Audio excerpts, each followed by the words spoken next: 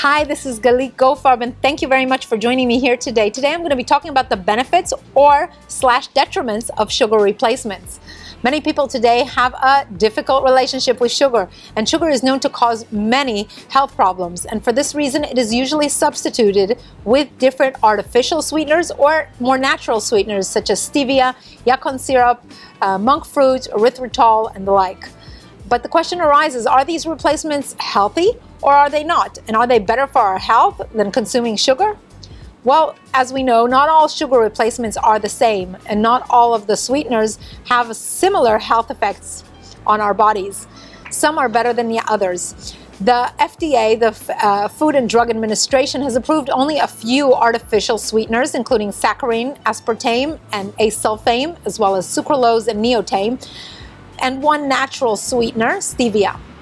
But this does not make them necessarily healthy sugar replacements, because manufacturers must process the natural stevia leaves and add many chemicals to it, which means it can no longer be considered a natural product. So for these reasons, you need to be careful when choosing sugar replacements by reading the ingredients label and understanding what these ingredients are. Another new artificial sweetener is called Swerve, which is a sugar alcohol like xylitol, mannitol, and sorbitol. And it also has oligosaccharides, which are short-chain carbohydrates that cannot be broken down by the body and by the human digestive tract, and therefore they go right through it. That's why they're considered calorie-free. Swerve also has natural flavoring added to it. Now, although some of these sweeteners are made from partly natural products, the question remains whether they are still good sweetener alternatives, or is there something better that can be used? In this video, I will examine the benefits and detriments of artificial sweeteners in comparison with natural sweeteners and come to some conclusions and solutions.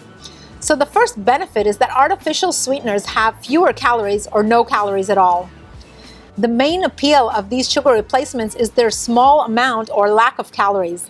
They are also consumed in much smaller quantities than sugar is, because they are many times stronger than natural sugar. This, however, does cause a problem.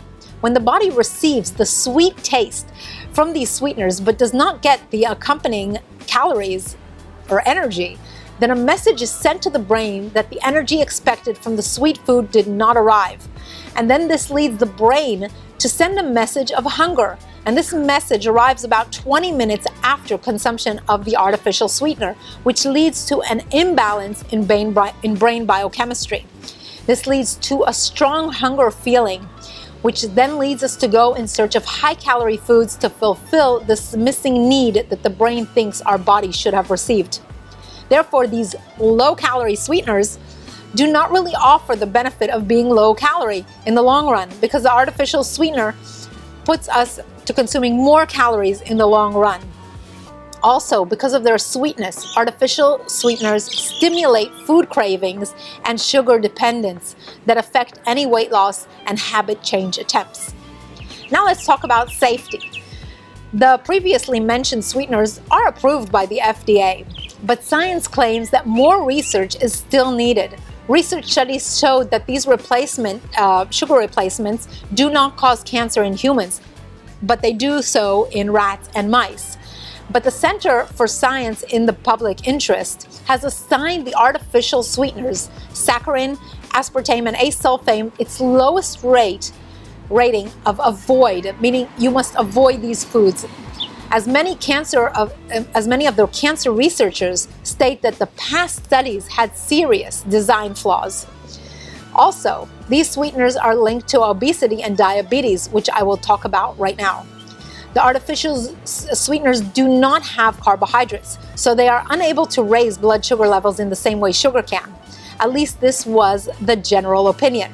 However, studies have shown that these artificial sweeteners can link to diabetes and obesity, but they cause them in different ways than sugar does. Artificial sweeteners cause some adverse changes in our metabolism by interfering with learned responses that normally contribute to glucose and energy balance in the body. So in the end, research shows that both sugar and artificial sweeteners both lead to obesity and diabetes, only in different ways. Now, what about addiction? Studies conducted on rats exposed to cocaine have shown that when given a choice between cocaine and saccharin, most mice choose saccharin, the sweetener. And this goes to show the very, very addictive nature of these sweeteners. Ongoing exposure to these sweeteners forms taste preferences that lead to their addictive consumption on a regular basis, leading in the long run to excessive food consumption as a result, and to weight gain and also obesity. Now, what about taste? Some of the more natural sugar replacements, such as monk fruit and stevia, although sweet, they have a very different taste from sugar. While some people enjoy this often bitter taste, some people do not, especially not the aftertaste that both of these products have. And this leads many manufacturers to add other sweeteners, including sometimes sugar itself, or maltodextrin or dextrose, which change the sweetener's nutritional profile, making it undesirable for health purposes. So to conclude, it is evident that there is no clear consensus on sugar replacements. However, sugar replacements do exhibit many problems that are traditionally associated with sugar, making their status as suitable replacements quite debatable. Now, what's my solution? Well, my personal recommendation as a health expert is to eliminate all forms of sugar replacements, unless you can get used to the natural aftertaste of stevia or monk fruit in their natural form. But if you can't, use real sugar alternatives moderately instead. When sweet-tasting foods are drastically reduced from the diet, including elimination of the sweet sugar replacements, for at least 3 weeks, then the body forms new taste buds, which are replaced on a regular basis with different taste preferences, reducing a person's chances of becoming overweight and obese. Now, although this is difficult to do, I totally understand. Start by reducing sweetened beverages that are either sweetened with sugar or sweetened with artificial sweeteners or other sugar replacements.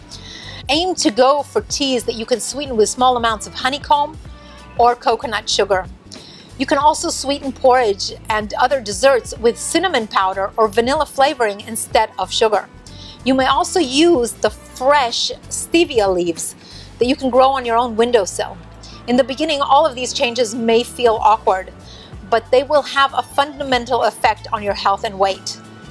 Even if the only change to your diet that you make this year is to cut out all sweetened foods and beverages, including foods sweetened with sugar substitutes, this one change can have an immense effect on your health and weight. So start slowly, and most importantly, if you do choose to consume foods that are not all natural, then please take the time to read the food labels to know whether there are hidden sugars and sugar substitutes found in the foods.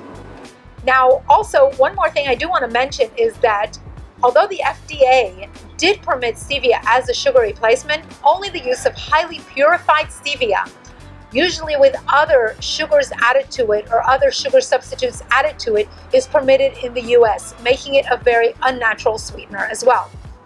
So if you do, if you can get used to the aftertaste of the stevia plant or the monk fruit, it is best you can grow the stevia plant on your windowsill and use the leaves whenever needed. Now, another sugar replacement that I didn't mention that can be used to sweeten only cold foods, but not foods that have been cooked, you can't use it for cooking or baking, is the yacon syrup. This is a natural food and it does have calories. It actually has 1/3 of the calories of sugar and can be used to sweeten foods, but only for people who are not sensitive to the class of fibers known as fermentable oligo, di, and monosaccharides and polyols. So if you're not sensitive to this, if you are sensitive, you would know. If you're not sensitive, then you can consume this sugar substitute, yacon syrup, but do remember that it does have calories in it, and although it is also slightly pricey, make sure you're getting 100% pure yacon syrup to prevent the negative effect of the other added sugar replacements, often combined with this syrup. So I hope this helps. Thank you very much. If you like the video, give it a thumbs up. You can subscribe to my channel. I'd appreciate it very much. And also press the bell so you get any announcements when I make a new video, which is about once a week. And if you want any more free information on health and nutrition, visit my website at www.thegorilladiet.com. Thank you very much for joining.